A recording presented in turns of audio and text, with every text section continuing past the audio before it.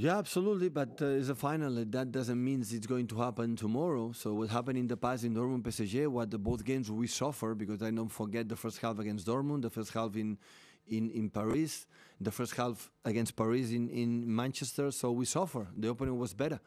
But in the moment we stick together, we were in the game, and after the momentum, because tomorrow will be momentums. We will not have a 90 minutes for one side and completely dominate and momentum. So the moment we're going to suffer, stick together, and the moments we're going to, to do it or have momentum, try to use it. So only I can say I'm more than grateful, and I'm the happiest man in the world right now to be in here.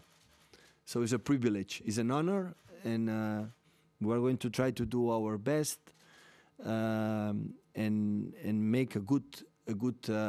I would say advertising for the football. And the best way is playing a good game, be honest with ourselves, and try to win the game.